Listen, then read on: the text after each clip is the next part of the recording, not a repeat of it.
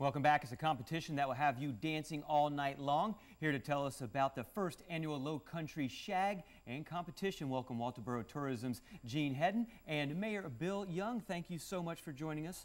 And this is great because this is the first annual Shag competition and it's in Walterboro. Tell us how this got together and what folks can expect if they come on out.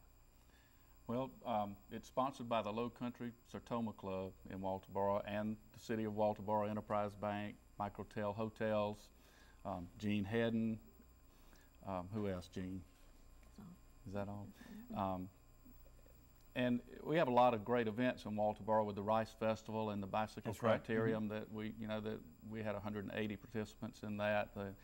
The Arts, Antiques, and History Festival that we have in the spring, and we're looking to add, one more great festival to Walterboro. We enjoy having guests. It's in our nature to entertain guests, and we're just looking forward to having a large time, as Pat Patterson would say, with the Shag Festival. Yeah, and we were just talking during the commercial break. I had no idea there's so much shag going on here in the Low Country. There's clubs all around, and there's actually a discount for this. If you are a shagger and you're in a club, you get a discount to go to this. And tell me how shag competitions are judged, because I've never been to a shag competition. Of course, I've seen people shag, and I love watching the dance, and I try myself. But how do you judge a competition? Competitions are judged on your ability to shag, your familiarness with the shag, your step, how you execute your dance steps, your familiarity with the music, and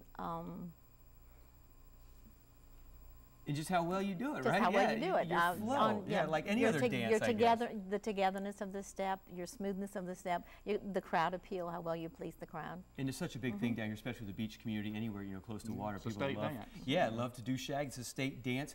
And so let's talk about the specifics, because this is coming up in 2 weekends, of course. And then there is a fee to get registered. And how do folks go, about doing that?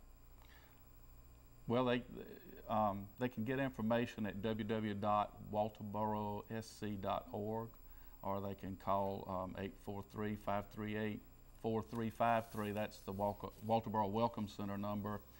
And are there applications online, Jean? There are applications online. Now, it says downtown Walterboro. For folks that are familiar with Walterboro, where in downtown should they go, and where should they park to get to this event?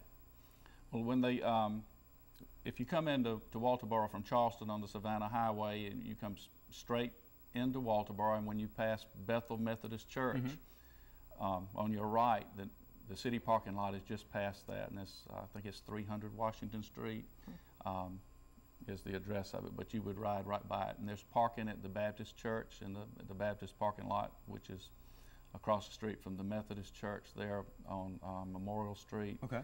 And parking downtown, and there's plenty of parking. And there's a shuttle as well, right? From the hotels, you can park, and there'll be shuttles taking you to the shag competition, correct?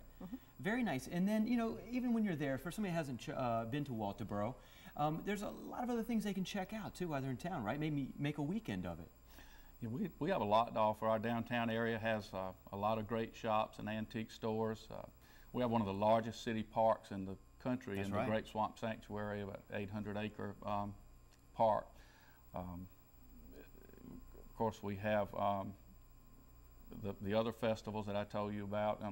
Coming up in October, on October the 2nd, we're going to be celebrating 140 years of fire service. Our fire department will be 140 nice. years old. And then the Salkehatchie Stew is coming up October 22nd, 23rd, which is a storytelling event with people from around the Low Country come in and tell stories. It's become a pretty popular event there in Walterboro. Now, Gene, for folks that maybe aren't going to shag, or maybe, I don't know how to shag that well, what else is going to be available out there so everybody can have fun? Because this is fun for the entire family, correct? That's correct.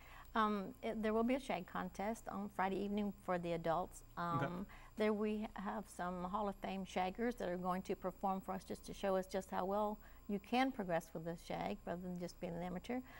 We have a group of a shag team group, a group of 8 couples that will be performing at one time for us just for entertainment. And then we will have lots of open dance evening. On Saturday, we're having junior shag competitions, levels 1, 2, and 3 in the junior competition. Just kids of all ages up to age 20 Wow, that will so be all the shagging. shagging you could probably handle in one weekend. Guys, this sounds like a great event, and definitely check that out.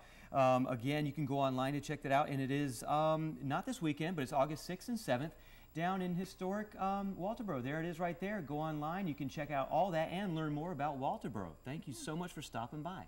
Thank you for having us. All right, no problem.